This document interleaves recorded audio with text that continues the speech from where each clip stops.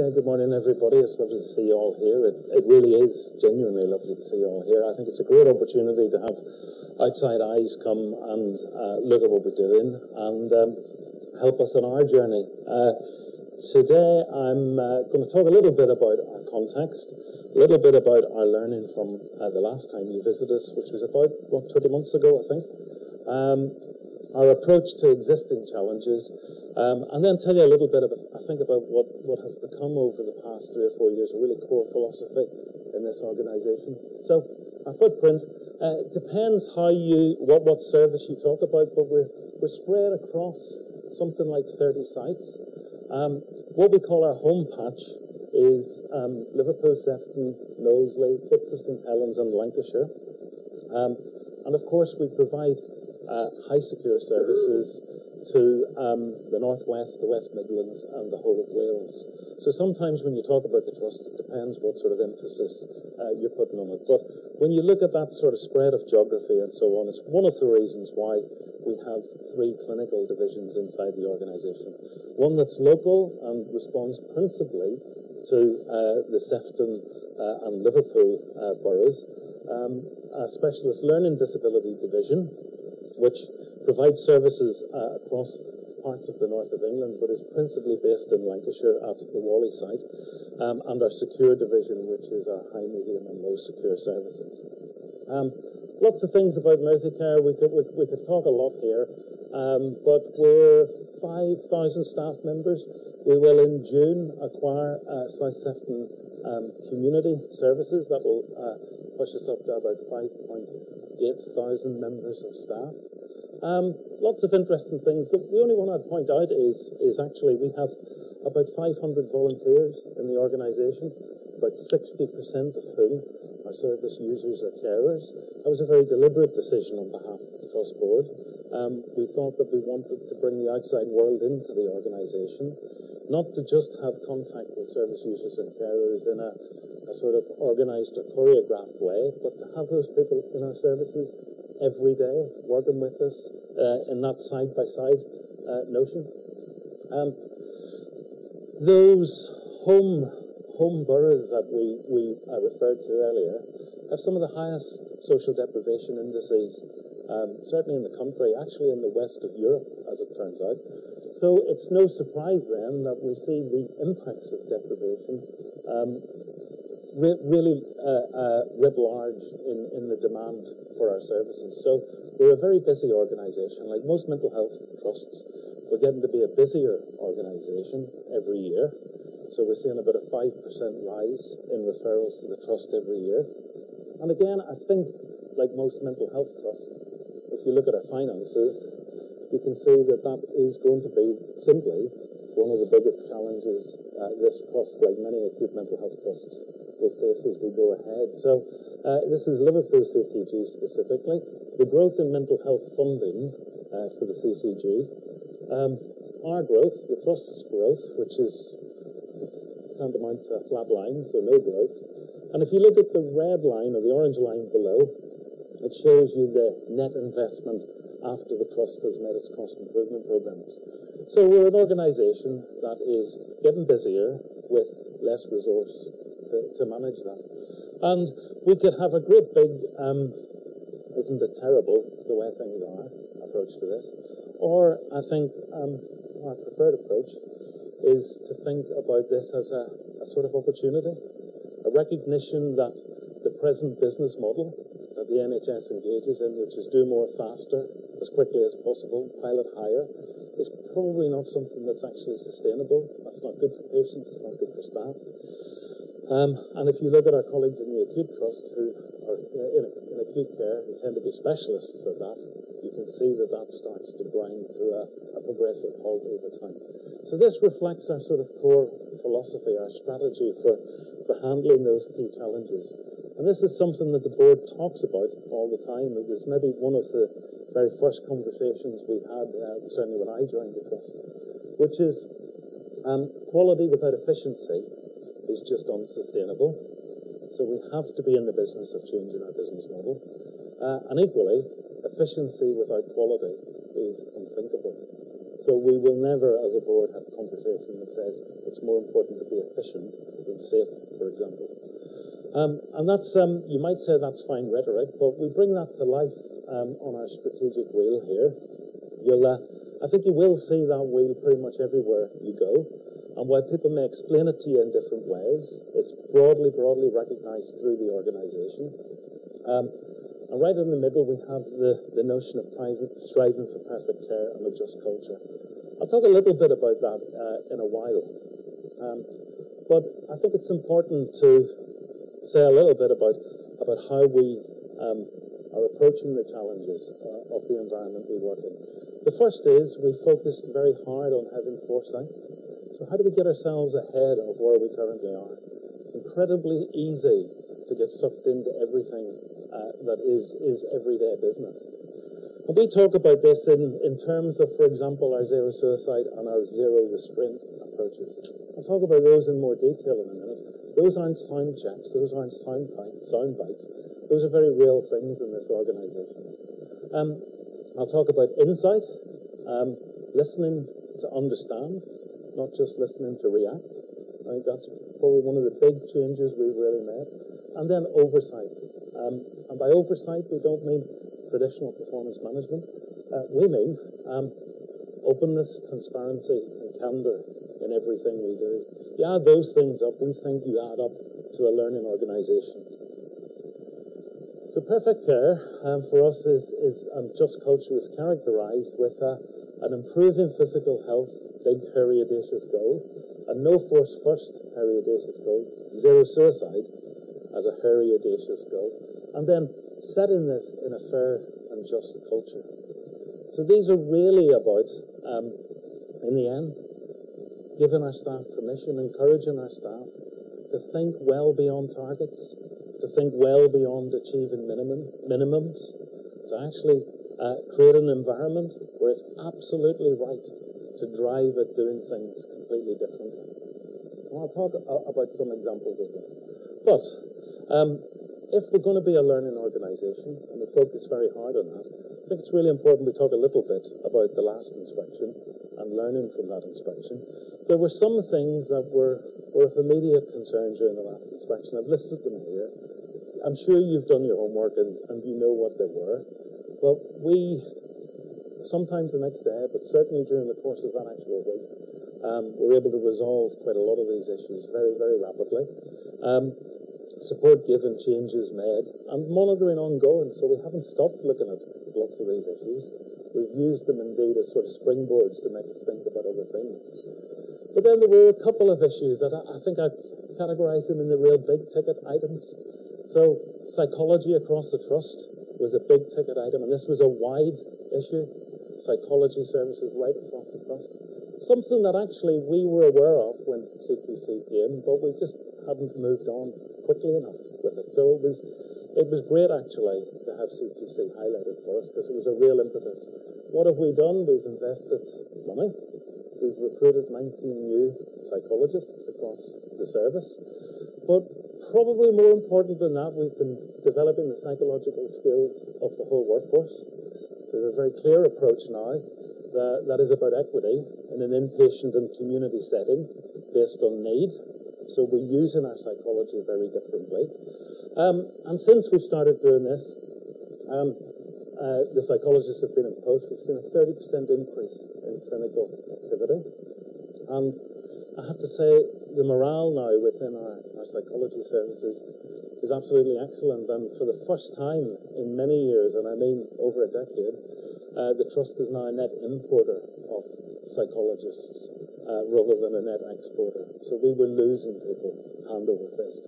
We're now attracting them hand over fist. And I'm really pleased that in this story, which was difficult at the time, we focused very hard. And it's great that somebody told me the other day we've been asked to come to one of the national shindigs and talk about the story of change in psychology. That's brilliant. But it's also made us think, it won't just be psychology. And I'm pleased to say, as we've acquired Calderstones last year, so allied health professionals is another issue that we, in the same way now, have been taking a really big ticket across the system look. at AHPs, and certainly for part of the service, we'll have the first bit of that review done by the end of March. Another big ticket item, this one was very deep, was the position we found ourselves in with one of our older patients' wards. And this was, I think we all still feel mortified by the fact that this happened. And we've been around this just on a regular and constant basis. Not just this ward, but thinking about our general philosophy around what we're doing on our wards. Definitely, in this instance, new leadership, support and scrutiny, the stuff that you would expect to happen. But more broadly, a focus on leadership across the trust. More broadly, a focus about making sure we've got the right people doing these jobs. Increased staffing levels and investment. But consistent with the way we're doing so many things now, to co-produce the changes that we need to see take place on our ward with carers, families, and the broader community of people, so that we understand absolutely the impact we're making. I think probably you'll hear, some of you will hear about the surveillance system we use in the trust, which we just put in place at the time of the last CQC visit. And one of the things we did after the Airwell Ward was to say, well, how come our surveillance system didn't really see that? And the answer is, it did see it, but it wasn't lighting up in the right way. We weren't sensitive enough to the information that we were picking up. So one of the things we did was really take the learning out of that, made a wholesale review of what we do in surveillance. So I think it's much better now across the organisation for what was not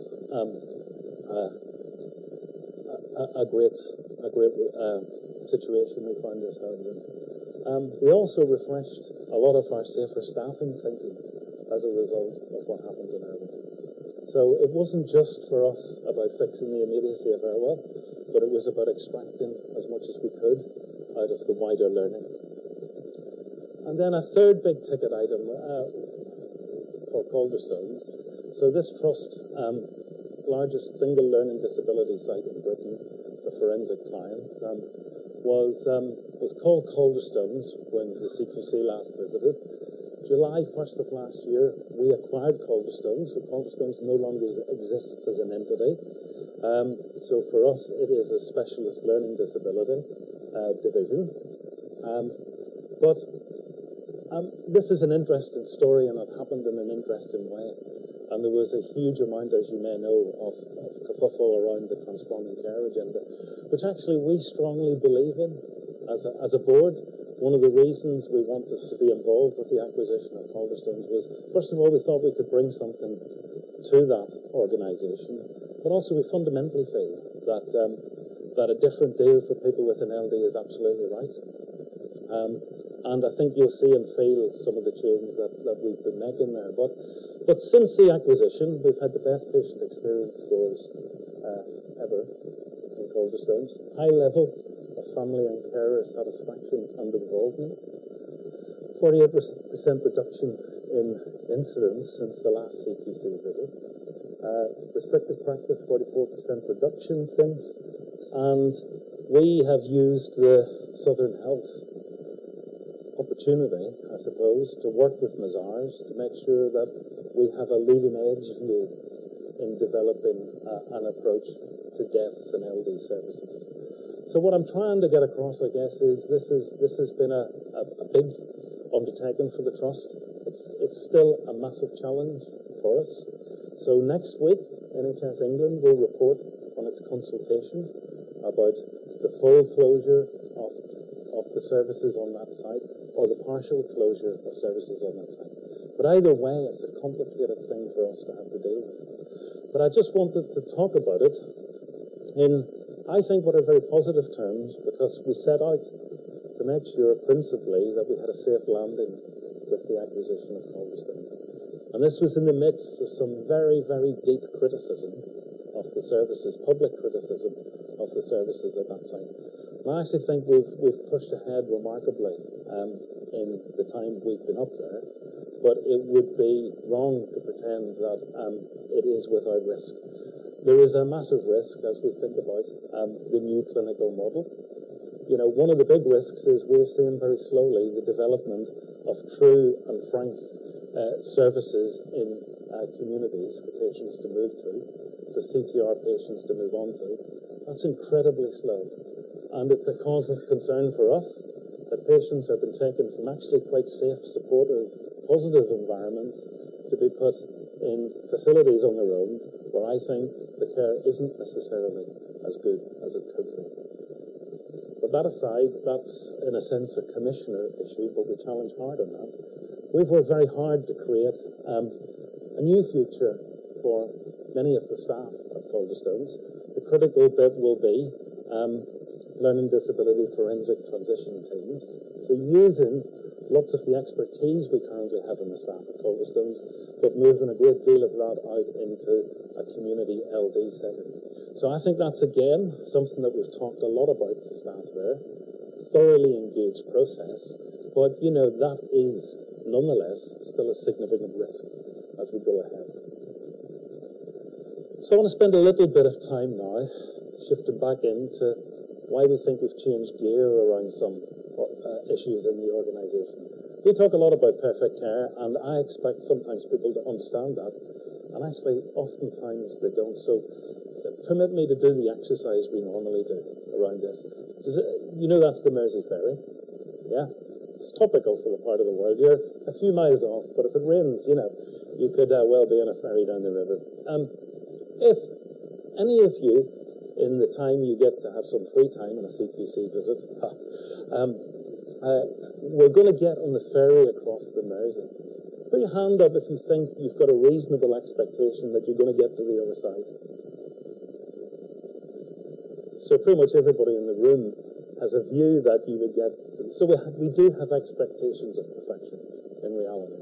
We've got them all the time in our own lives. We don't always have them around healthcare, but we do have them in our lives. Now, if 0.1% of the time the ferry was imperfect and sank, that means it would probably sink about once a month. So that's 0.1%. So if it was 1%, it would be sinking on a very regular basis, at least weekly. How many of you would be keen to take a trip on the Mersey ferry if on average it sank once a week? So you're also really good at risk adjustment, yeah? And in essence, that's what the business of perfect care is about. First of all, expectation that it's not unreasonable to have a different way to think around healthcare. And it is really, really reasonable to think about risk and the management of risk in a way where we tackle it very early on and don't spend forever extracting the learning from things. And actually, even if there is an inherent error rate, then we do something about changing that error rate as we go. And that's why we think perfect care is not an abstract thing, but is something that really will fundamentally drive the change nature of what we do in the organisation. It's not fluffy stuff. Most of what we do in perfect care is down here. It's getting the basics right every time. You can't ever move away from that. You've got to get the basics right every time. But in doing that, you've also got to have a medium-term view. In this instance, reducing variation, complexity, waste, all of those types of things. And you also have to spend some time innovating. You can't spend all your time innovating. The pyramid would be the wrong way around then. But you've got to have these things in the right sort of order. And for us, perfect care is about making sure that we ask enough of the questions and use enough of our time against this particular structure. I'll show you some examples. So zero suicide, we do a huge amount down here about making sure we absolutely get the basics right. In the middle, we've got a longer-term ambition, but it's medium-term, to make sure that we get safety plans, our psychological awareness, competency-based approaches. And in the top end, we have a relationship with Stanford Risk Authority in California, and we've just formed a company with them to develop two types of app that will use natural language processing to allow us to think about the sorts of stuff that patients are saying in their notes. They may not be saying, I'm suicidal. They may be saying lots of things. but those apps will allow us, including looking into social media with permission, to really think about every day in this organisation recalculating the risk associated with somebody's presentation around suicide. You can do that to your heart's content if you don't get this stuff and this stuff right, but you also have to do that. So Perfect Care for us is about structuring stuff, from the really practical through to the innovative. Similarly with No Force First. Don't know where I'm going. So I think,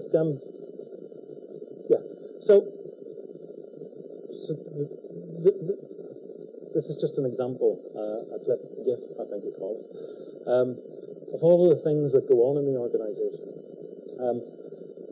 So there's a couple of hundred change programs going on across the organisation every year.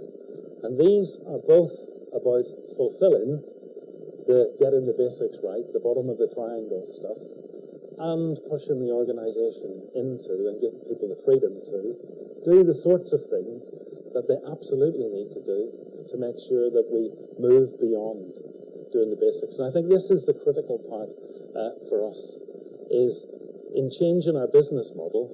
You know, we've been able to give PDSA training, design thinking, all sorts of approaches to our staff, but give them the tools to do these things.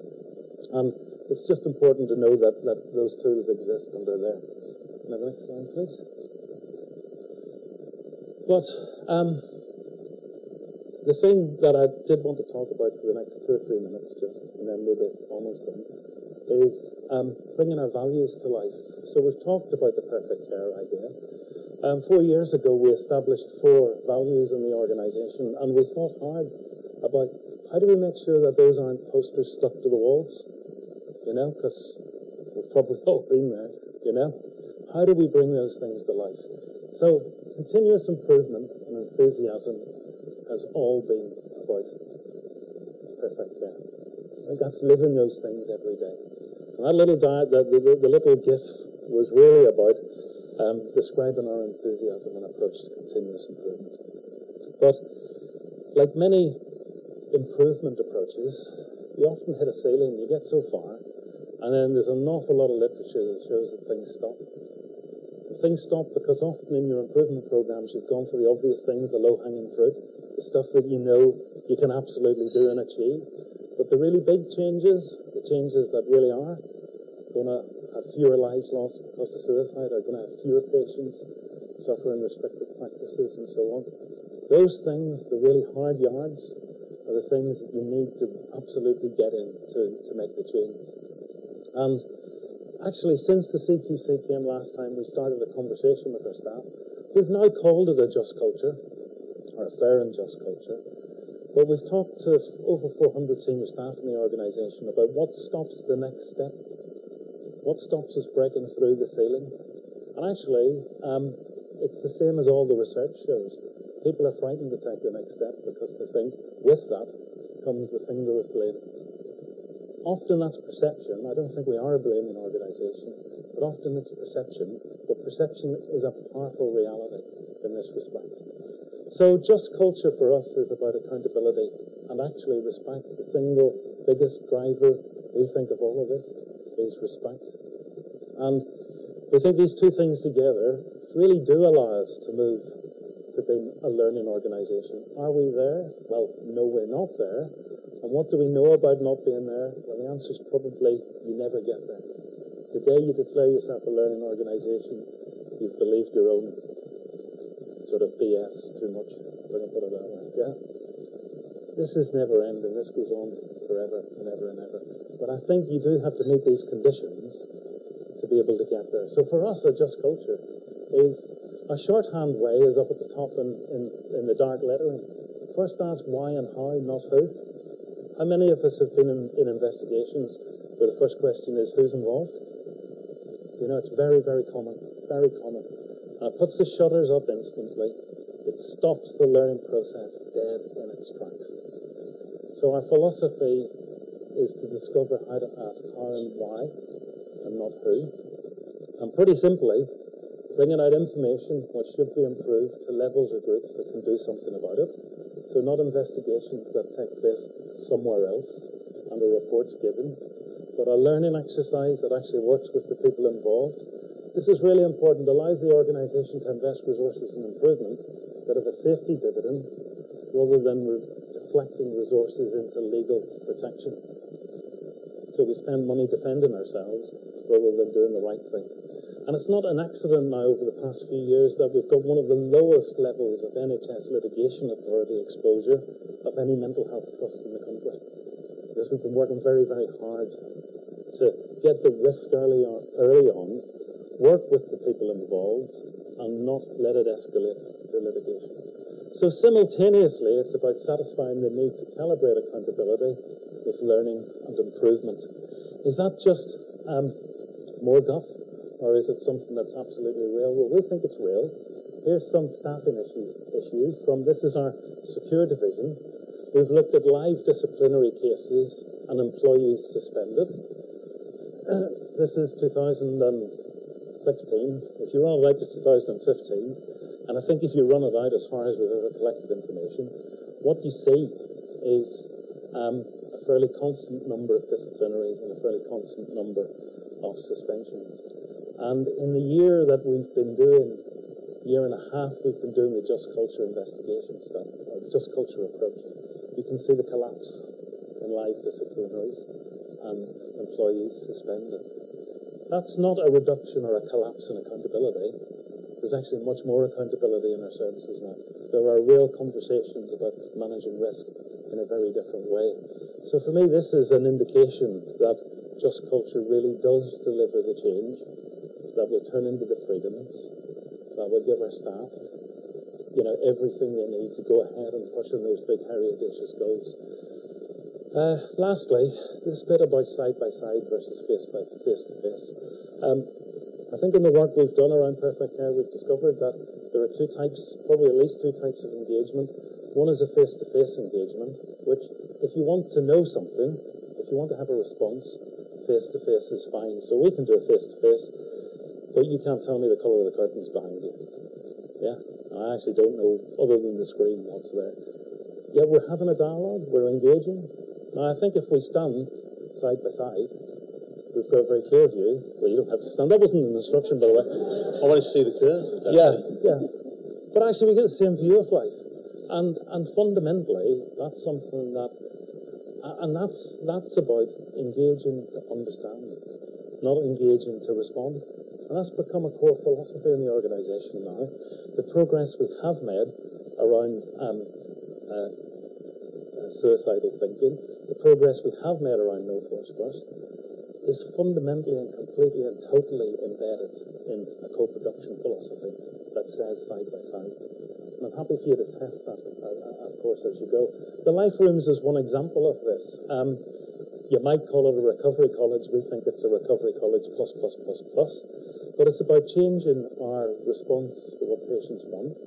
They don't want an adult-child relationship when we send them appointments for care that they probably don't want or don't want to read. It's an adult relationship that values recovery. It values side by side, and it's all about co-production of what people want. So for us, side by side's real. Our volunteers is very, very deliberate indeed.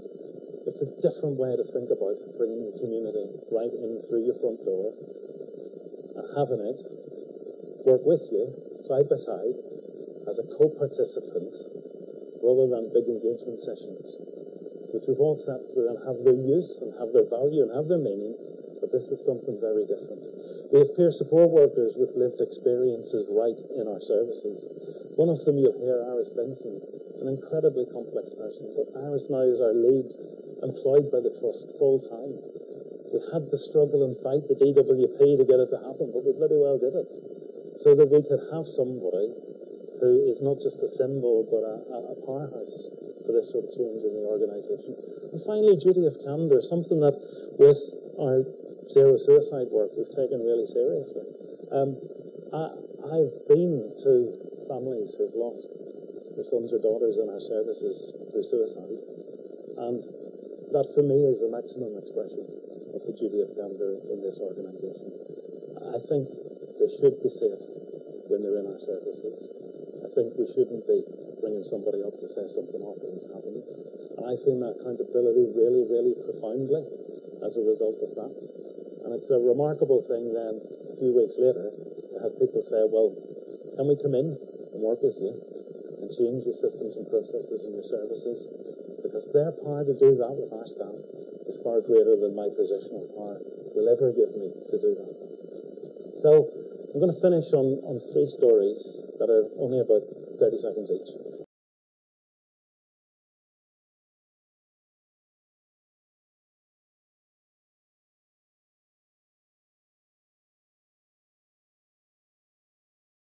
I used to do a lot of environmental damage to the ward. I used to boot doors, and I never hit a staff since I've been here. I always say I do, but I've never done it because I don't want to see myself as a violent person. Basically, I got arrested for street robbery and ABH, which was against students. So obviously I was in court, I got sent down for it, but I'm on a life sentence, which is an IPP, indeterminate public protection sentence. When I was in court, I just used to joke with a judge before I got sent down, and I said, whatever sentence you give me, I can do it sat on the toilet. So he was going through the sentences, and he said, right, 2 years, do 12 months. I went, do that sat on the back. Right, 3 years, do 18 months. Do that sat on the back. I went, all right then, smart ass. 2 years, 6 month IPP, looked at G4S woman, said, what the heck's that? She went, Stephen, a life sentence, but with parole, and I collapsed. I arrived in a taxi, double handcuffed, and then when I got to the MSU, through the airlock, they said, oh, it's alright officers, you can take his handcuffs off now. It's like, no, not until it gets to the ward. And he went, well, it's secure now, so they took him off, and I went freely to the ward, and it's a good organisation. The staff here do a fantastic job. They work on the wards.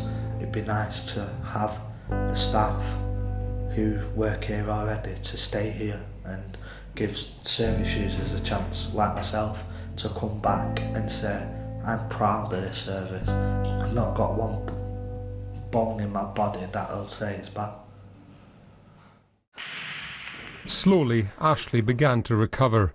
Drugs, intensive support and personalised care all helped, but the attitude of staff was the most important. To see Ashley when he first got admitted and the crisis that he was in, and to sit there and have a laugh with him today and talk to him and see him playing pool and stuff like that, that's just a brilliant feeling. What do they do to make you trust them? Treat me like a human being, which wasn't done before in the other systems. I've gone through the gate as a patient in a secure vehicle in handcuffs, and I've gone through one now where I'll say hello to people as though they're friends. What's Sam? To think of where I was all them years ago, you know, I've come out of the auto, I built a little mountain on top of it, and I'm standing on top waving down at everyone. Iris Benson, now an MBE for her work in this field. She actually is a former patient here, but continues to get treatments which are ongoing for her issues, even as she was speaking to me. It's caused me to hear voices all the time, so that's all day and all night, and they're quite intrusive at the moment. So I'm really having to concentrate hard. I see and hear and smell things that no one else can through my childhood experiences, so I could wander off at any time. So it is difficult, and I'm difficult to manage, but the nurses that have looked after me over the years have managed really well, and because of the new things that go on now, it's very different. I haven't been in hospital for about 16 months when I was that typical revolving door patient because of the new services and the way we work with people now. So I'm very fortunate, and without the staff that have nursed me over the years, the bottom line is I wouldn't be here talking to you. And they've done that for so many others as well. So I think that just, the 3 stories are of course what drives us every day. Iris is our lead employee now for co-production. this isn't just for us a set of philosophies, these are a set of practices. That's the critical thing. Like maybe the first time CQC came here, we were in the early phases of this, we were discussing it philosophically. You know, so No Force First isn't a pilot in the organisation, it's live across the organisation. It's up and down like a thing that goes up and down, you know? Of course it is. I was going to say something rude there, but I thought I better not. And those are the challenges, those are the real, live, everyday challenges of doing this sort of stuff. And we've got loads of them still, but we've got bags and bags and bags of enthusiasm and energy to make sure that we push beyond those challenges. So thanks very much. We honestly really look forward to your feedback this week.